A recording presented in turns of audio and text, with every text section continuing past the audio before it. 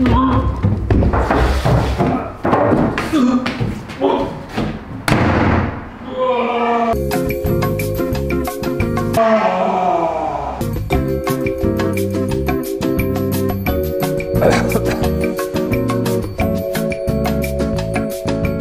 friends, week 3 has not gone to plan. I have been violently ill, which happens when you have kids from time to time, or a lot of times. And what I thought I'd do in this video, share with you what I do when sickness interrupts your training program. This is supposed to be week 3, and originally I was supposed to be in the kitchen here, sharing with you what my recovery meal looks like after a heavy training session. But instead, the only thing that I can sort of digest at the moment is this Vegemite sandwich or toast. Let me just straighten up this bad boy.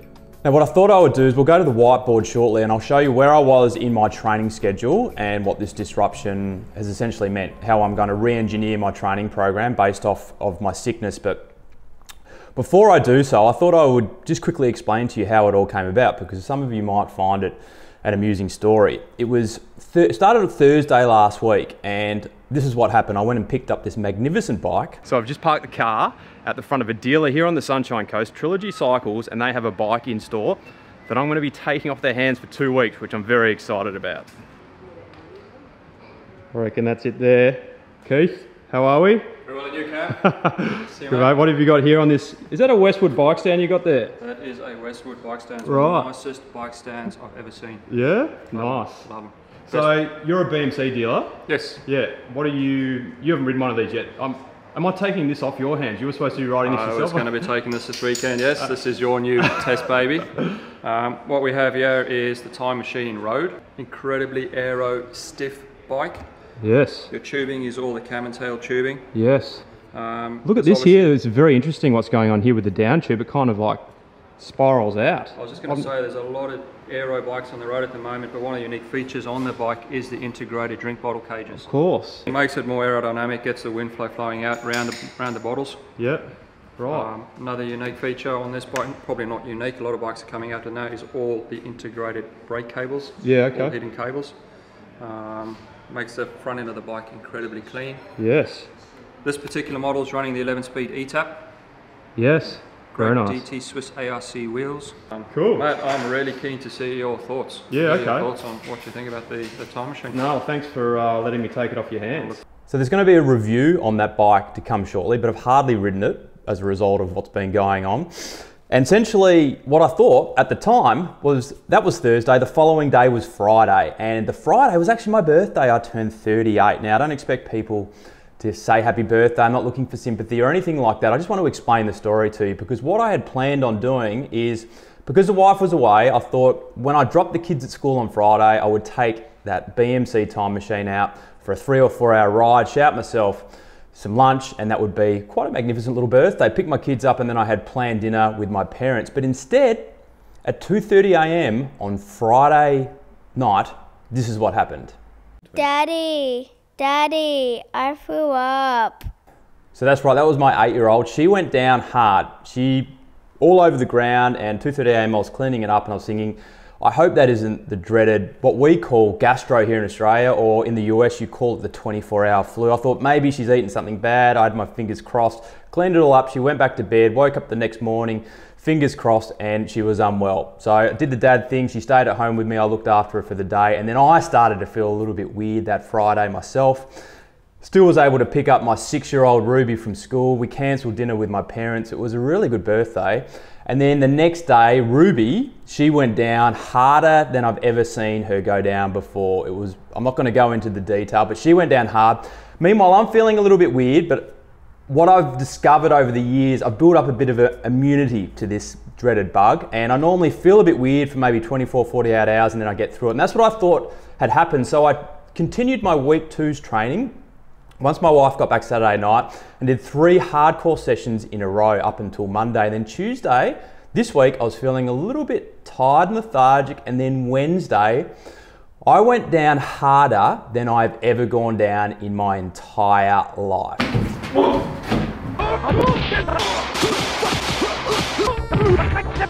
Mendoza!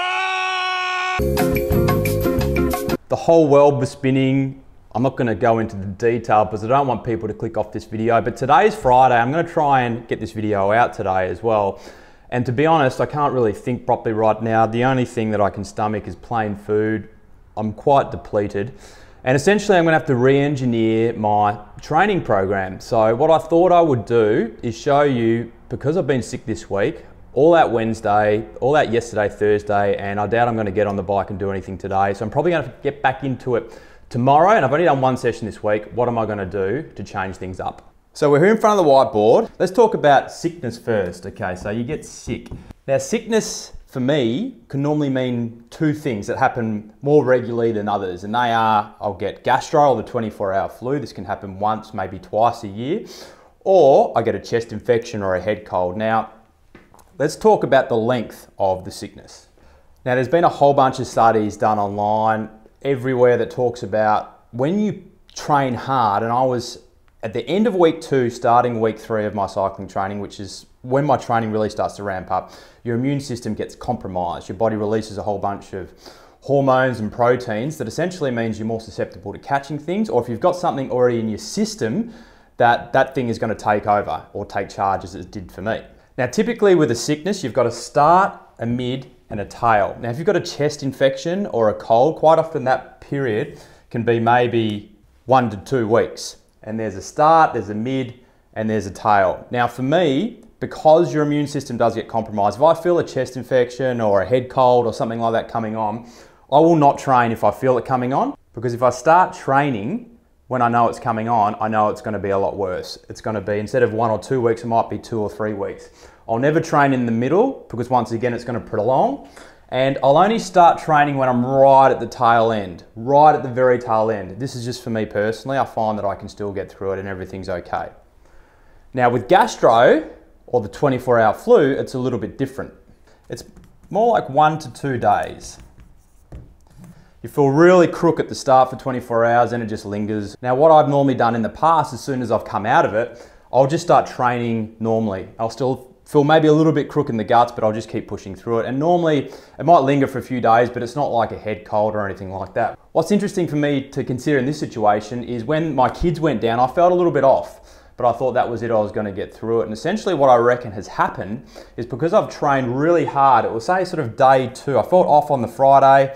Saturday was when my wife came home, so late Saturday when my wife came home, I jumped on the train and did a high intensity workout. Then on the Sunday, I did a 4-hour ride, or just under. I did about 110 Ks. And then on the Monday, I did those circuits that I showed you last week. I did 2 of those, and I really struggled through that. And what I reckon's happened is the gastro bug has still been inside me, and I haven't completely killed it off. And because I've been doing these high intensity workouts, all of a sudden on Wednesday, bang, I've been smashed down. So what's my learning been? Make sure when you get crook, whether it's gastro or head cold or whatever it is, you're right at the very tail end, maybe even just completely gone before you start doing any high intensity stuff. I reckon the moderate stuff would probably be a lot better. And maybe if I just did some moderate stuff when my wife came back and I was still feeling a bit crook, maybe I wouldn't be standing here talking to you about this situation.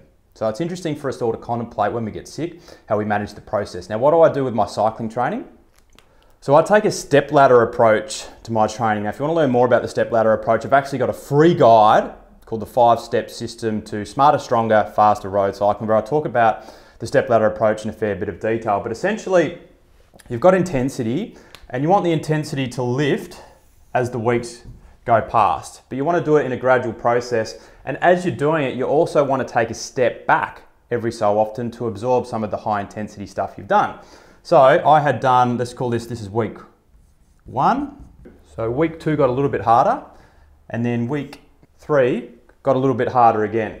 Now I had done week 1, I'd done week 2, and I'd partially gotten into week 3. I'll give that half a tick.